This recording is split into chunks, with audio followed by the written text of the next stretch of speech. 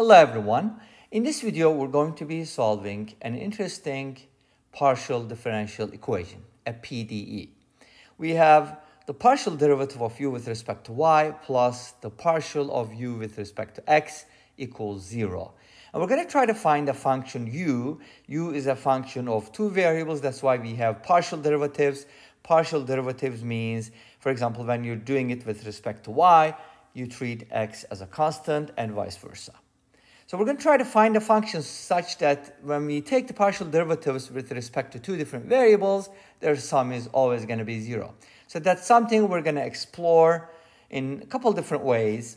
And then at the end, we can also substitute and check our work. So let me go ahead and present two methods. And let's start with the first one.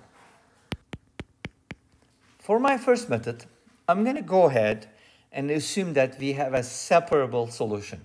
How do I know that? Well, these kinds of equations have separable solutions. So I'm going to go ahead and write u of x comma y, which means u is a function of two variables, can be written as f of x multiplied by g of y, where f of x is a function of x only and g of y is a function of y only. So f is not going to contain any y, and g is not going to contain any x. This is important to know because when we differentiate this thing, we're not really going to be doing partial derivatives because we don't have the other variable in the equation. It's only going to be like the normal derivatives. Okay? So let's go ahead and differentiate this with respect to y, which means x is going to be treated as a constant. So when you differentiate with respect to y, since f is a constant, we can safely say that this f of x is going to stay, and we're just going to differentiate g, which is a function of y, so we're going to write it as g prime. Similarly, when you differentiate u with respect to x, g of y is going to be a constant, so it's just going to stay, and f will be differentiated, giving us f prime. So those are the partial derivatives in terms of f and g. So now we're going to go ahead and add them because their sum is supposed to be 0, right? That's what the original equation says. So if we add f of x, g prime of y plus g of y times f prime of x equals 0. Now, what do you make of this? We have two functions, f and g, and we have this jumbo mambo, right? So we kind of need to separate the variables to get a better understanding. So to kind of clear the waters. So let's go ahead and do this. Since I already have the derivative of g here, I want to put this in a derivative of the function divided by the function itself form. So let's go ahead and subtract this from both sides first. So we can write this as f of x multiplied by g prime of y equals negative g of y multiplied by f prime. Great. Now, we're going to separate the variables. So we're going to go ahead and bring this y over to the left-hand side, and we're going to put the x on the right-hand side. So divide and divide. You're going to get g prime of y divided by gy equals, I'm going to leave the minus sign here on the right-hand side. Either way is fine, but I'd like to leave it on the right-hand side, minus f prime divided by f.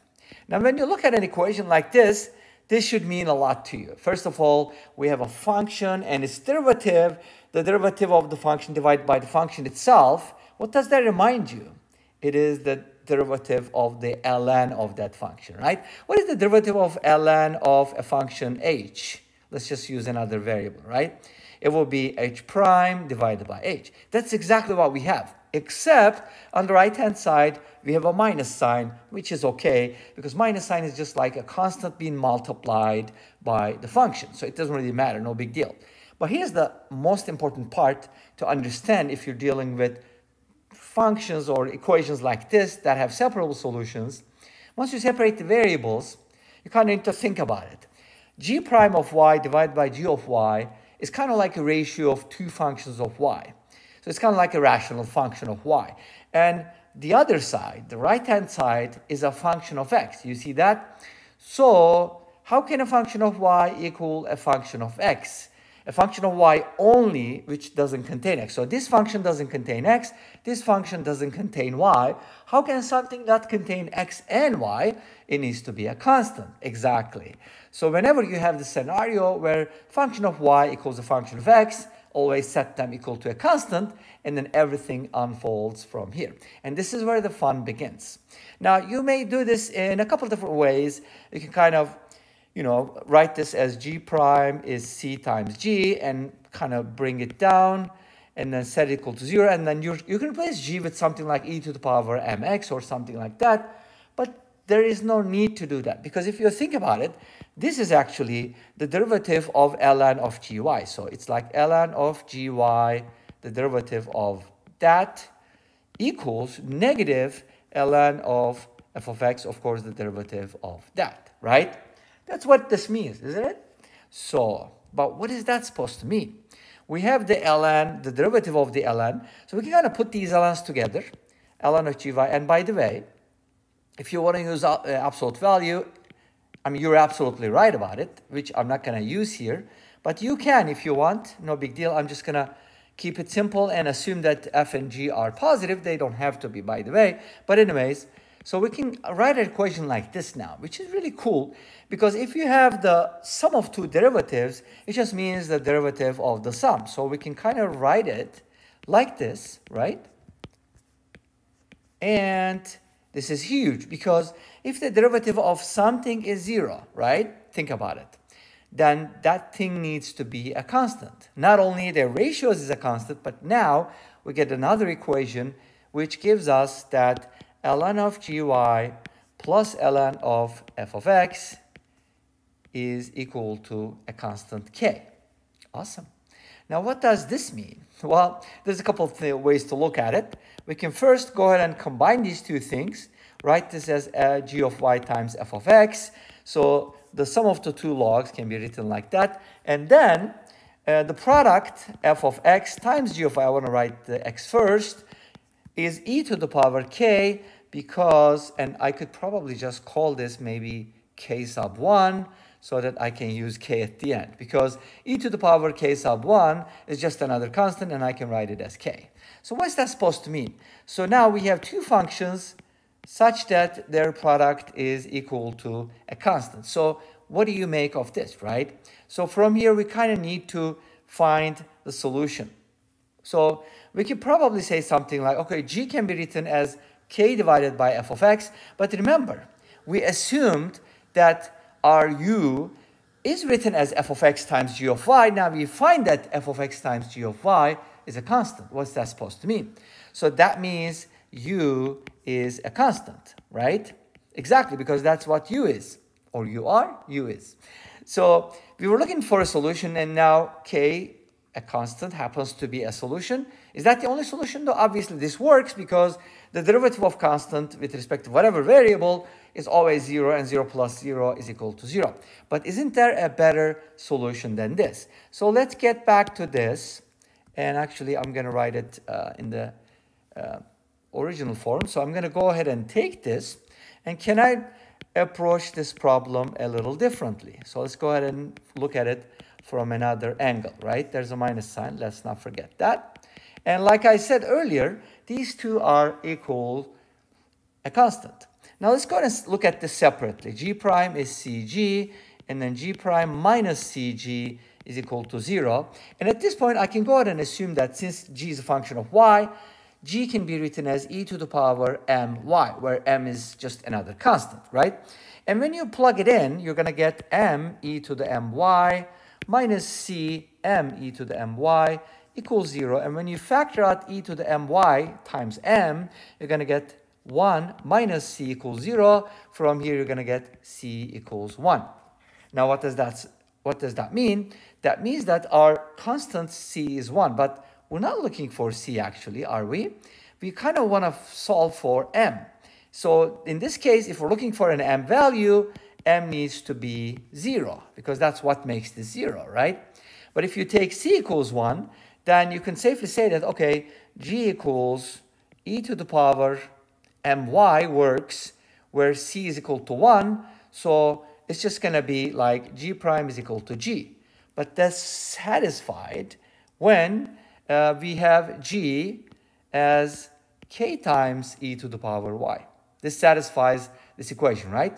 So we kind of have like a function of exponential function, in other words, right? And similarly, you're going to find for f something like a negative constant times e to the x. But when you put those two together, you're going to get something like this. U should be a times a big like main constant, e to the power x times e to the power y. And of course, this could be written as e to the power x plus y. But the $1,000,000 question is that going to satisfy our equation? Let's go ahead and find out. When you do the derivatives like this, the derivative with respect to y is just going to be a times e to the x plus y. And when you add the other one, this is not going to be 0 unless a is equal to 0. So it looks like a constant will work better in this case, right? So k is a constant and u must be a constant, right? Okay, let's go ahead and take a look at it from another angle, which I think uses, what is it called? The characteristic method. Now here's the thing. The second method, I'll explain the process in a very non-rigorous way, in layman terms. Sorry if you are a rigor police, and if I'm mistaken, correct me. Of course, I'll probably make some mistakes because this is something that I'm kind of looking into and I'm not exactly sure. But my understanding tells me that this can be solved with the characteristic method. Let me go ahead and present it and you get to decide, okay? So we have the following equation, and then we can kind of go back to method 1 and discuss why we got something different, if we get something different. All right, so here's how it works.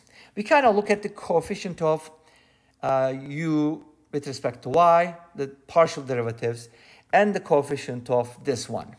And we notice that the coefficients are 1, okay?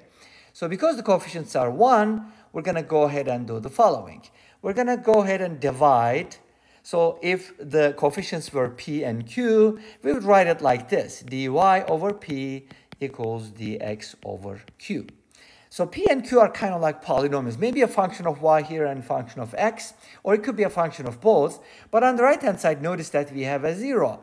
So that means that we're not really going to have a du, or even if we do, it's going to look like this. But in some context, like, doesn't this look like something is undefined here? So I don't know. Sometimes they use this type of notation. I don't really know what it means exactly, but I think it just means that we're not going to consider u in this case. And of course, we're going to consider a constant scenario. Again, this is going to be super non-rigorous. Sorry if you're really concerned about rigor. You're not going to find it. All right. So anyways, so in this case, p and q happen to be 1. So I have something like this. dy over 1 equals dx over 1. And from here, we basically get dy over dx, which means y is equal to x plus a constant c. Cool.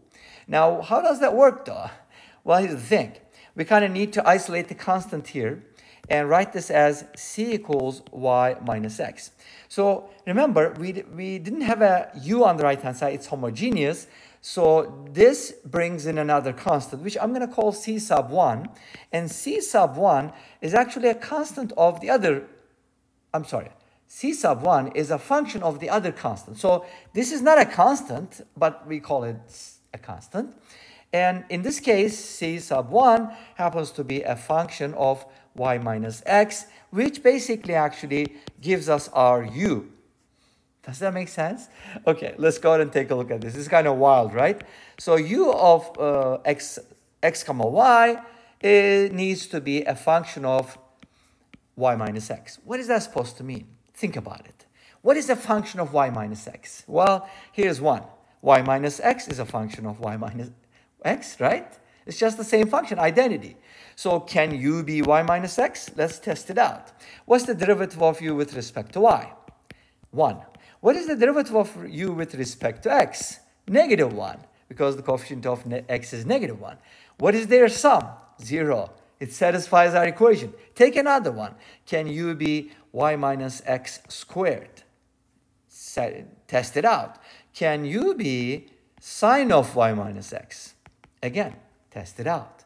And you'll hopefully find a solution. Now, let's go ahead and take a look at the result from Wolfram Alpha. That's where we're going to finish.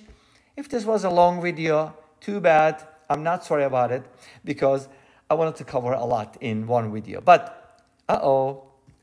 Wolfram Alpha does not understand your query. Not smart enough. We're smarter than LLMs. Whatever you call them. Anyways, this brings us to the end of this video. Thank you for watching. I hope you enjoyed it. Please let me know. Don't forget to comment, like, and subscribe. I'll see you next time with another video. Until then, be safe, take care, and bye-bye.